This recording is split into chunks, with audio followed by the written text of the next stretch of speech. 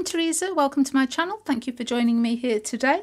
Today we're going to be doing some gel printing and we're going to be using a candle, just a standard household candle. If you haven't got one of those, a wax crayon will do the job.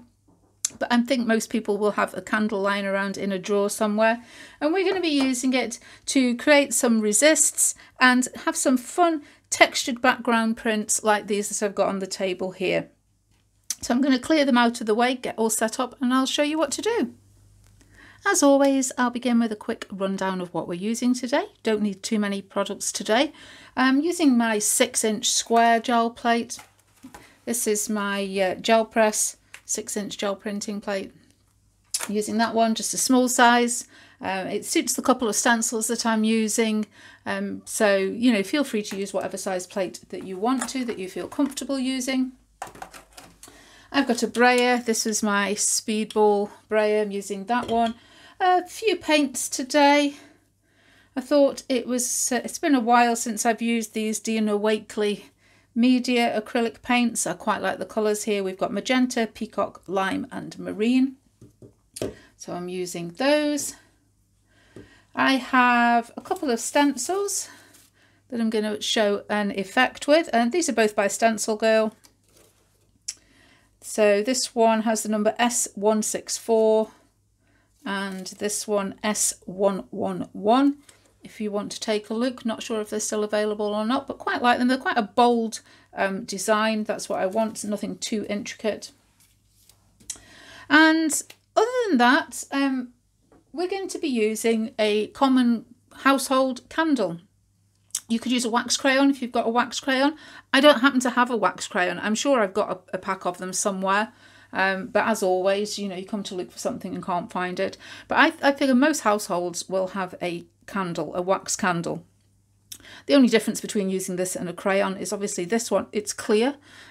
So you can't see particularly where the wax is going down on your piece of paper unless you sort of hold it up to the light. But it doesn't matter. It doesn't matter whether it's coloured or not.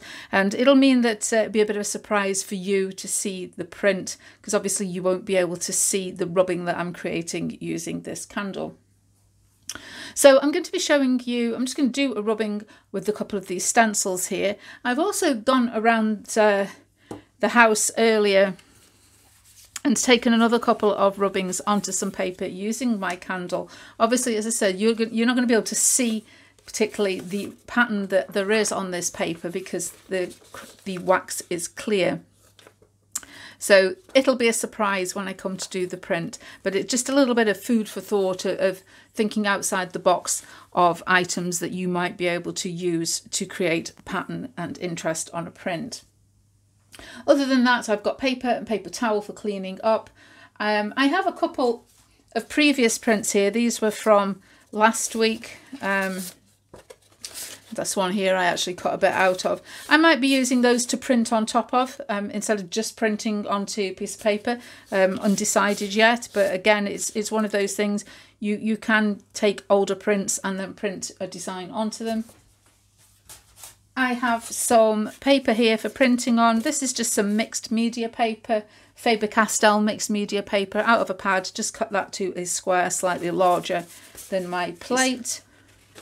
So I'm going to begin by just showing you the techniques of taking a rubbing. I'm sure you know, I'm sure you've all done this before. Anything that has some sort of texture to it, you can take the side of a crayon or a candle, piece of paper, and rub over, and it will transfer that design onto your piece of paper. And then we're going to use that layer of wax to resist the paint on the plate and create an interesting pattern. So just taking the flat side of your candle or your crayon,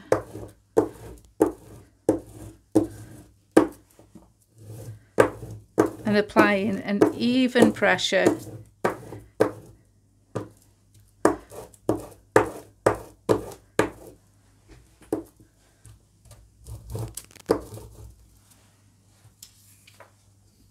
and I say I don't know whether the light will pick that up, but I can see the light catching where the wax has sort of hit the high points of the stencil and transferred that pattern. I'm going to take this other one as well, do the same. So I can move the stencils out of the way, get my plate back in position, and we're going to begin by putting a layer of paint onto our plate. So for this I'm going to use the peacock colour.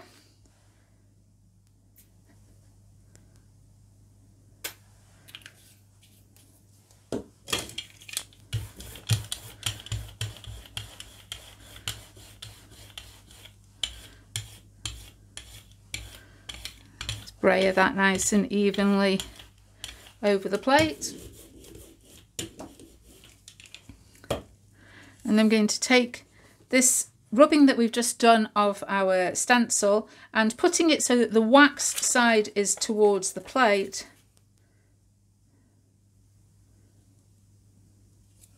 Pop it down on the plate and rub gently but firmly all over the surface. And when we lift it off, the wax that was on the paper has resisted the paint and left that design on our plate. So I'm just going to take off this little bit of paint along the edges. My piece of paper is not quite wide enough to pick that up.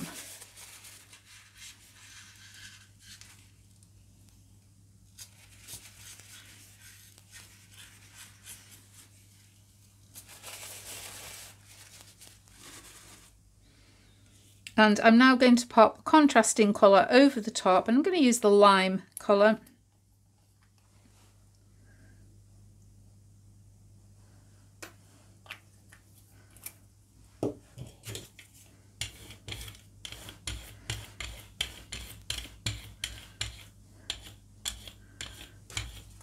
Take a piece of my mixed media paper and pull the print.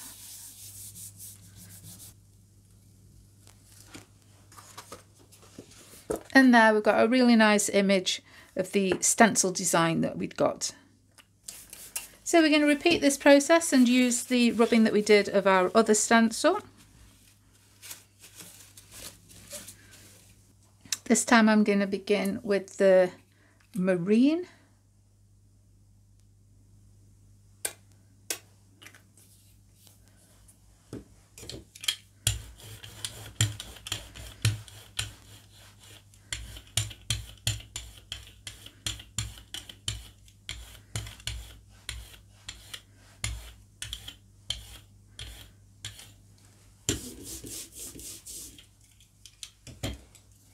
Again, we're going to take our rubbing, put it the wax side down,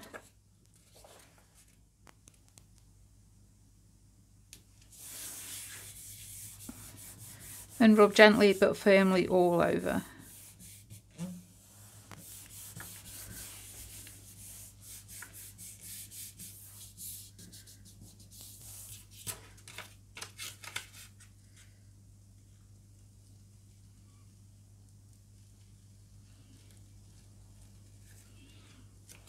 And once again, you can see where that wax has resisted the paint.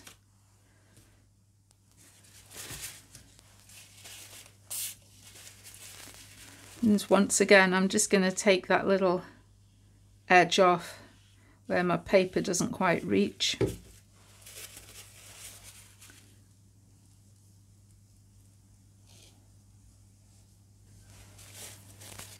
I'm going to use the magenta paint.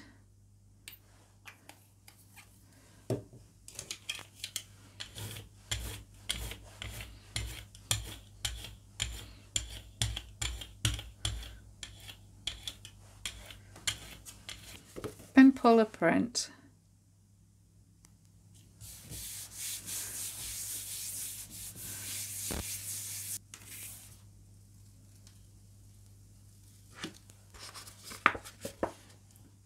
Like so. So next up we've got my mystery rubbings, the household ones that I've done, that you won't know what they are until we actually pull the print. And this time I think I'm going to begin with the peacock colour paint.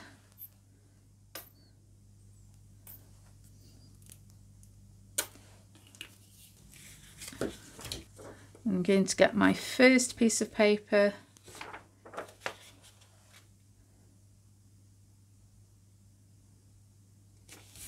and place it down like that.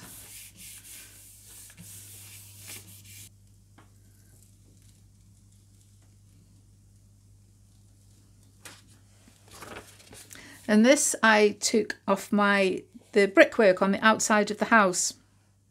So here you can see the edges of the bricks with the line of mortar in between. And thought it would make for an interesting texture. I quite often like backgrounds that are quite abstract and subtle design, because then that gives you options of what you can put on top of them. So just using the magenta paint over the top.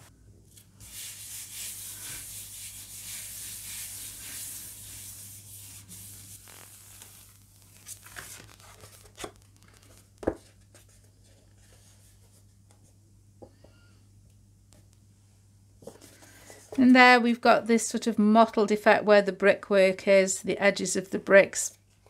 A really nice sort of background that we can go and work on with more designs afterwards. Next I'm going to take the marine paint.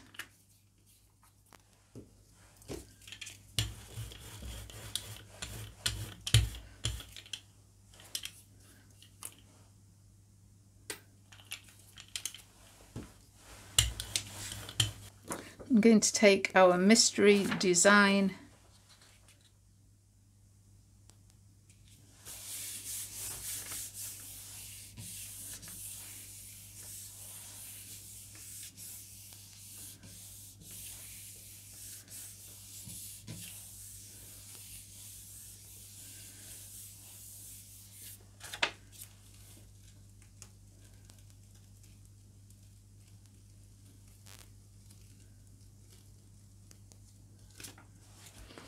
and this I took off the wallpaper that we've got in the hallway. It's like a textured anaglypta type wallpaper. Not my favourite design in the world, but this I thought would make for a really interesting print, and it looks like it is going to. I'm very happy with that. Take some of the lime colour. Take our piece of paper.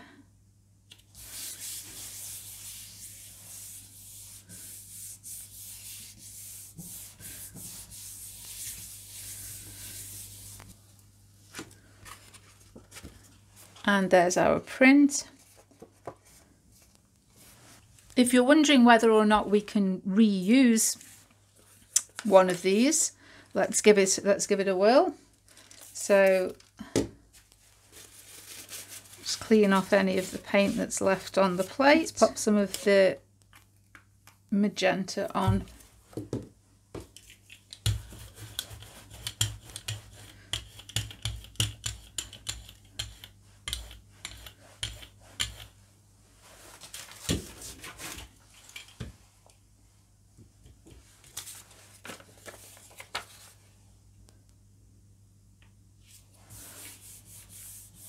Pop our design back down on the plate.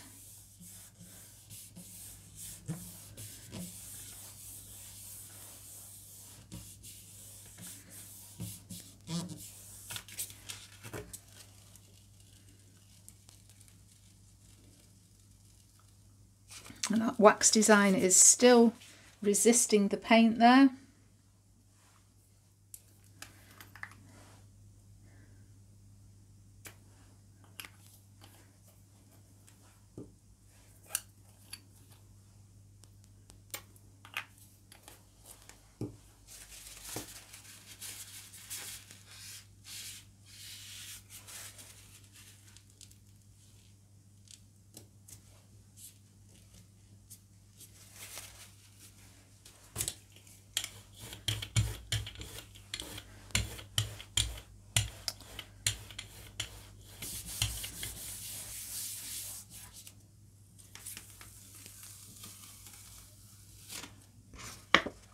And there we have another print. And I think we could probably do 3 or 4. I mean, your biggest problem with those will be if the paper starts to disintegrate. But the wax is always going to keep resisting that paint. And you should be able to take multiple prints of each of those. So I've cleaned up, put my plate away, and I've just trimmed up my prints and get rid of the edges. And we'll have a quick look at what we've got. So first up with the ones that we did with the resist of the stencils, you get this really nice bold outline design. Very happy with that. Could work in that with some pens to add some highlights and details if you wanted to. But just a nice all over background design. Then we had the rubbing of the brickwork. This was very subtle. You can make out the edges of the bricks here and the texture of the bricks, but sometimes that's all that you want, is a bit of a subtle layered background, something that you could work on with a bolder design on top of it. Then we had our wallpaper, the wallpaper rubbing, and I like this. I love this sort of vintagey effect that we've got here. Very nice. That's worked out very well. So, you know, if you can go down to the DIY store, get some samples of textured wallpaper, you know what you can use them for now. Then we did another print of that stencil rubbing just to prove you could get more than one print off each one. And again, it worked out really well here. I then went on to do another print of the brick texture, used a different section of that page. And again, you can see the edges of the bricks, and I really do quite like that. Just a nice sort of grungy background design. And finally, I decided to have another go with the wallpaper. And the first time I put a layer of green and then went over with the pink, and then that didn't show up too well, so I went back in again with the darker blue, by which point I think at this, the third attempt of using it, it was starting to leave a little bit more paint on my plate. But again, the design is in there and it is a sort of grungy background. I'm sure I could pop some white stenciling or something on there and make use of that in some project in the future. But I hope this has given you a few ideas of what you can do, a different way of using your stencils, a different way of looking around at what you could take a rubbing of.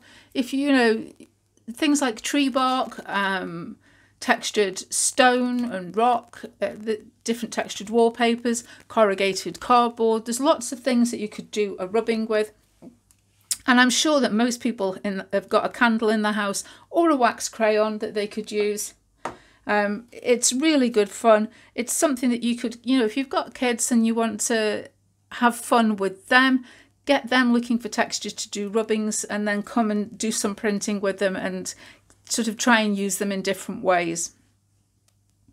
But as always, I hope you enjoyed the video. If you did, please leave me a thumbs up. Don't forget to subscribe if you haven't already, and I'll see you again soon. Bye.